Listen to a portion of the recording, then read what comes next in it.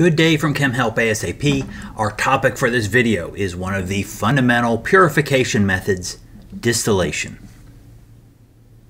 Distillation is a purification method that is based on differences in the boiling point between a molecule and its impurities. The key limitation is that the molecule must have some volatility. It must boil. Furthermore, from a practical standpoint, it's probably going to be a liquid, or at least a very low melting solid. The greater the difference in boiling point between two molecules, the easier the separation will be during distillation.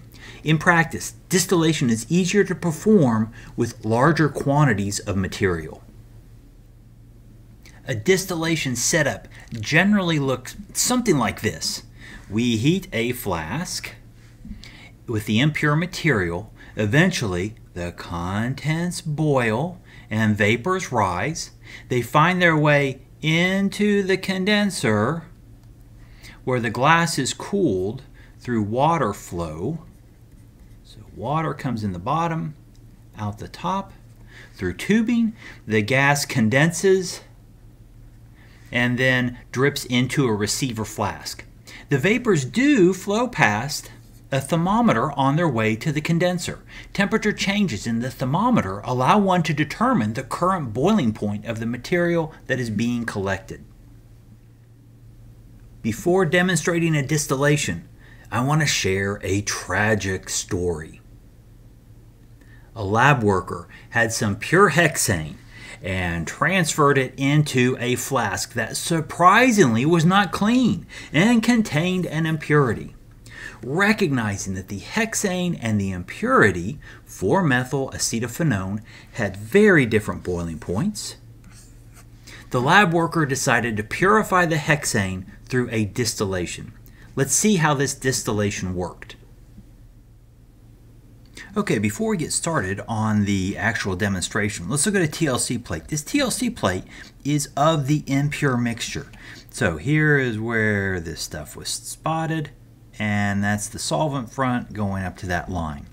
Now, if this were just pure hexane, we would see nothing on this plate. Nothing for two reasons. One, hexane is not UV active, so it wouldn't show up under UV light.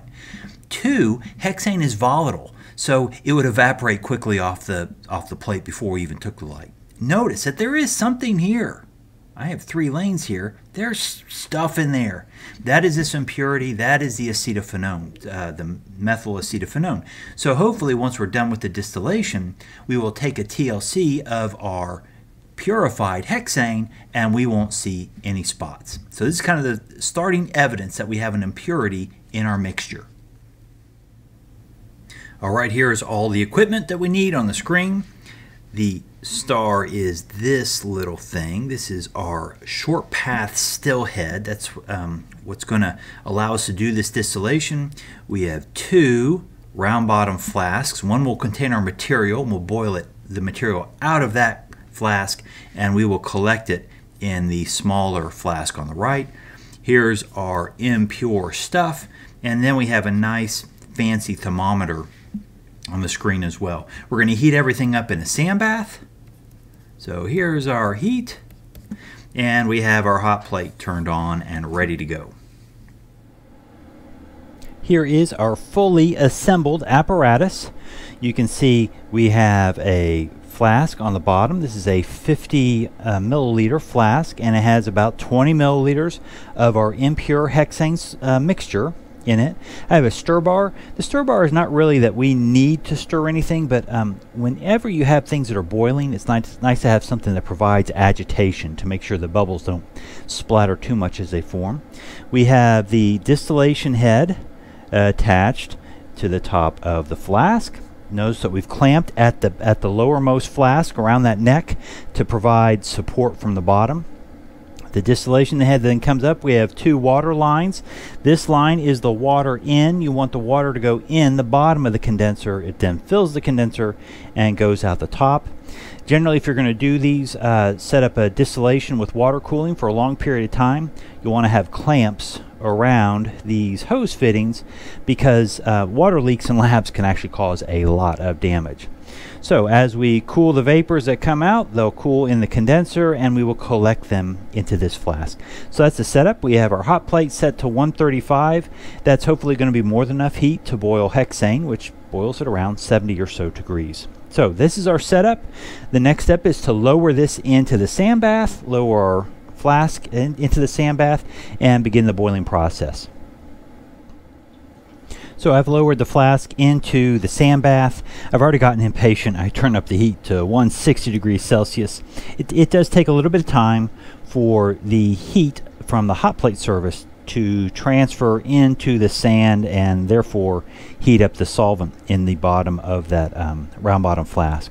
Regardless, we're going. We have water flowing now in the bottom, out the top, and our temperature, our thermometer, is set up to read the temperature of the vapors as they come across this high point in the apparatus and then condense down to the bottom. So that will read us the temperature of the boiling point of the liquid that we are collecting in the receiver. Well, at long last, we are starting to see some bubbles in here, so I'm going to move the camera and see if these will show up at all. They maybe aren't very clear on the camera, but there are little bubbles forming around the stir bar, and as the stir bar spins around, it makes sure that the bubbles diffuse evenly and don't cause too much of a agitation in the mixture. So this is looking good, is doing what we expect, and pretty soon we'll be able to collect a temperature point on this hexane as it boils. Okay, so things are boiling now and they're starting to move a little bit. So let's zoom in on this, and I hope this is visible. It's really hard to see, especially if I don't hold the camera steady.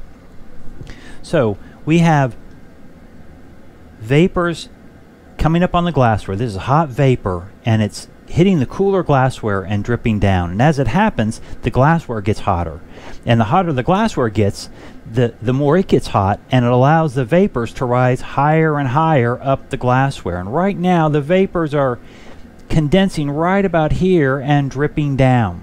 So as the vapors as they condense, they release heat into the glassware, and that allows the next vapors to go just a bit higher.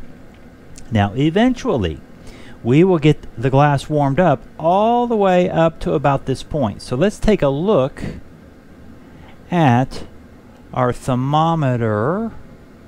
Not sure if it's visible, but we're at about 20 some degrees. We're right about here, 22 or so degrees. So let's come back to our flask. Where is our vapor? Our vapor is right about to here.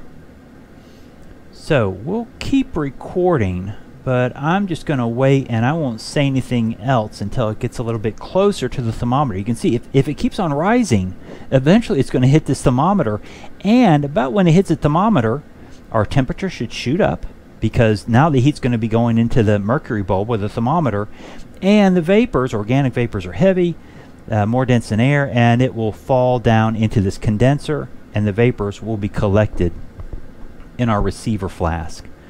But for right now, we're not quite there. We're getting close, but not quite there.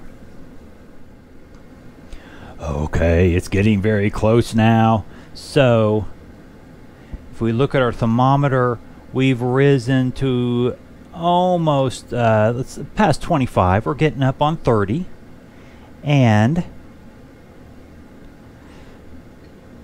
our vapors are right. They're just starting to touch the thermometer. We're going to get a drip coming off of the thermometer in just a second as we get condensation on the thermometer. Oh, it's trying to drip. There's a drip that came off the thermometer. What is our temperature right now? It's closer to 40 degrees, I believe. So we're starting to warm up the system. That's a good sign. There we've seen, excuse me for that, we are getting a couple drops coming down here. Okay, great. So we are distilling this material. Now I don't think we've really put enough heat into the thermometer to get an accurate reading, but we've now risen maybe to about 50 degrees, a little bit off the scale. So that's 20, 30, 40, 50. It's actually off the camera just a speck. But this is doing what it's supposed to do. So as this gets going and goes a little faster, we should see this temperature rise to about 70 degrees. We're just not getting a very quick rate of distillation right now because the glassware is still getting warmed up. But we are up to about 55 degrees.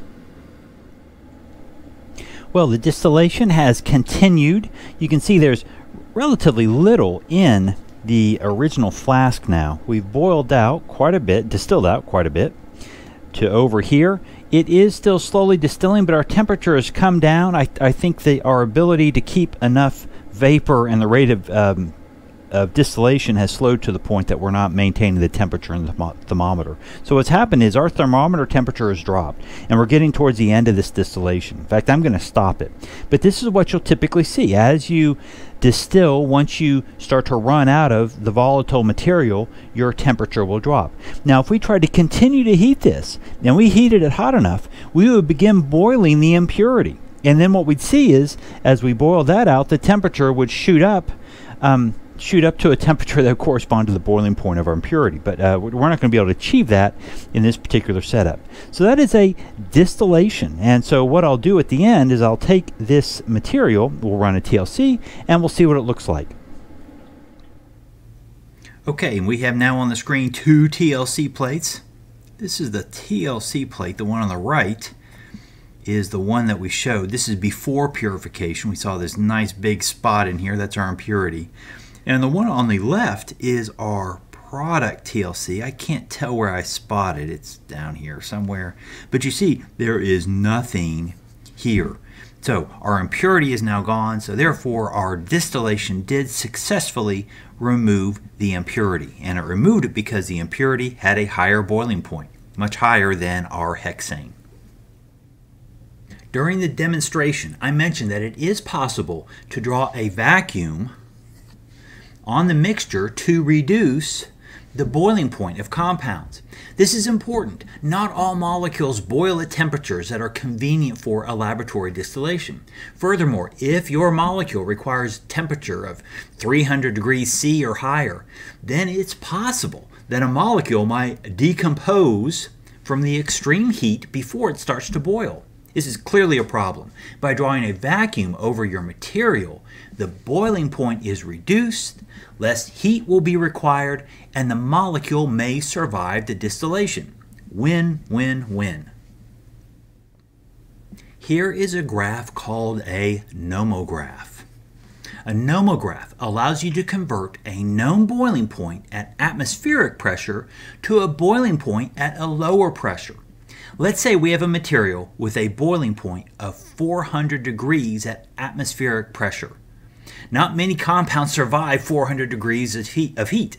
A question we might have is, what level of vacuum would be required to knock the boiling point down to 200 degrees? That would be a bit more feasible. If we draw a line from 400 degrees at 760 torr, or 760 millimeters of pressure, and connect it to our desired temperature of 200 degrees, and then extend the line over to the observed pressure, we can see that the required pressure would be about 1 millimeter of mercury. Okay, connect the system to a decent vacuum and start distilling. Almost every synthetic lab has this image on a wall or on a hood for quick reference. I hope you enjoyed this demonstration of distillation. Thank you for watching. Please subscribe, like, or leave comments or questions. Take care.